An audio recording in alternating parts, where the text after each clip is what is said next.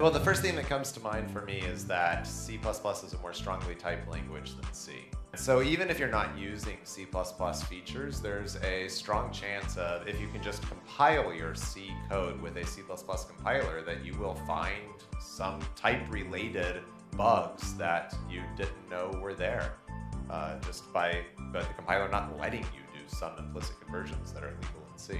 Yeah, I'd agree with that. I mean, in general, it's like C++ offers better abstractions than C, or more abstractions than C.